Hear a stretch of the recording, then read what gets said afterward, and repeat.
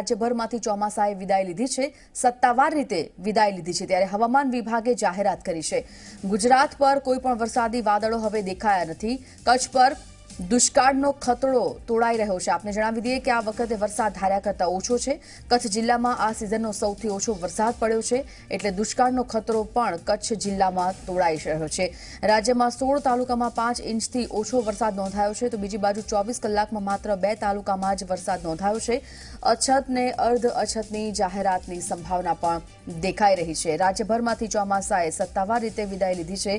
હવામાન વિભાગે આ પ્રકારની આગાહી કરી છે। હિતલ પારેખ અમારા સંવાદદાતા જોડાઈ ગયા છે। હિતલ, એક તરફ સત્તાવાર રીતે વિદાય લઈ લીધી છે, ચોમાસાએ આગાહી કરવામાં આવી છે હવામાન વિભાગ દ્વારા, પરંતુ એવા ઘણા વિસ્તારો છે, એવા ઘણા જિલ્લાઓ છે જ્યાં ધાર્યા કરતા ખૂબ જ ઓછો વરસાદ નોંધાયો છે। શું છે પરિસ્થિતિ આવા વિસ્તારોને લઈને?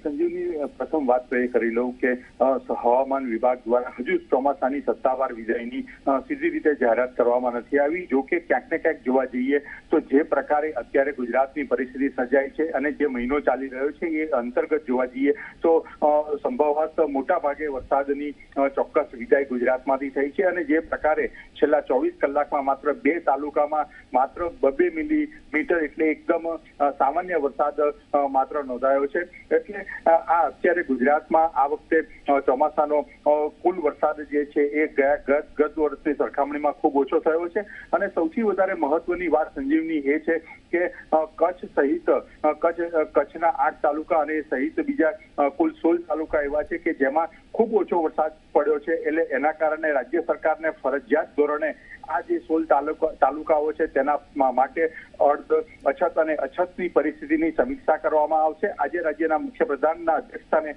કેબિનેટની બેઠક પણ મળવાની છે અને સ્વાભાવિક છે કે આ બેઠકમાં આ મુદ્દો સૌથી વધારે મહત્વનો ગણવામાં આવશે, કારણ કે જે વિસ્તારોમાં ખૂબ ઓછો વરસાદ પડ્યો છે તેની સમીક્ષા કરી અને જરૂરી રાહત કામગીરી કરવાના પરિપ્રેક્ષમાં પણ નિર્ણય લેવામાં આવશે એવી શક્યતાઓ જોવામાં આવી રહી છે। જી સંજીવની। બિલકુલ હિતલ, માહિતી માટે આપનો આભાર। તો રાજ્યભરમાંથી સત્તાવાર રીતે ચોમાસાએ વિદાય લઈ લીધી છે। હવામાન વિભાગ દ્વારા આગાહી કરવામાં આવી છે અને ગુજરાત પર કોઈ વરસાદી વાદળો હવે દેખાય નહીં અને એટલા માટે જ કદાચ કચ્છ પર દુષ્કાળનો ખતરો પણ તોડાઈ રહ્યો છે। કચ્છ જિલ્લામાં સિઝનનો સૌથી ઓછો વરસાદ નોંધાયો છે।